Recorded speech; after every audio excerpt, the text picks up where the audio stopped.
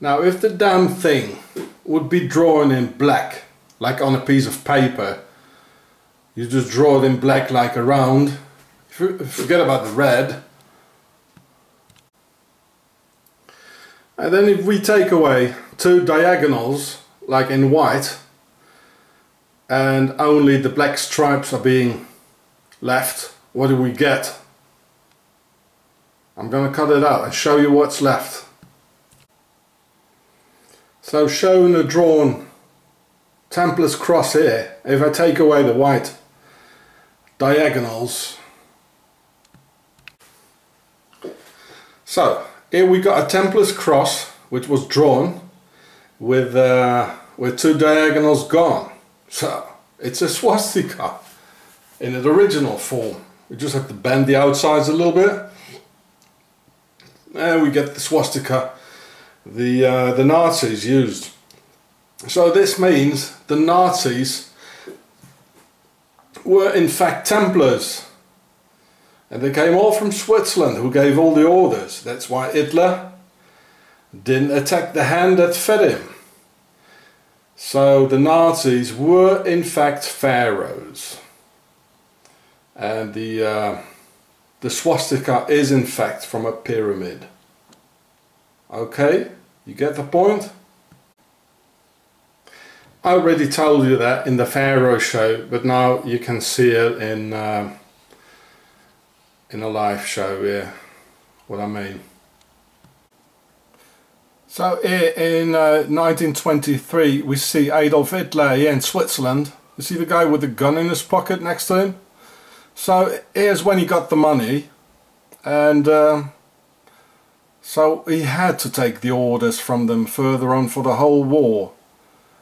And that meant you kill them all and we take the bank accounts of everybody.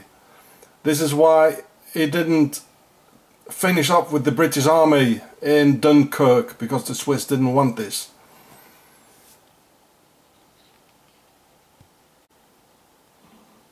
Because if he would have finished them off in Dunkirk, the British Army, then the war would have been over, and then there wouldn't be any goal for Switzerland. Hey, the Templars. At the beginning of the war in 1939, all the German tanks at the invasion in Poland had the Swiss cross on their tanks, as you can see it here. Later on they changed it. It was too obvious. No. Here's another one. It's like the white cross on the Swiss flag as they use it today. Then the Swiss asked, it was too obvious, so they asked, they ordered Mr. Hitler to change it into something else, which I'm going to show you later.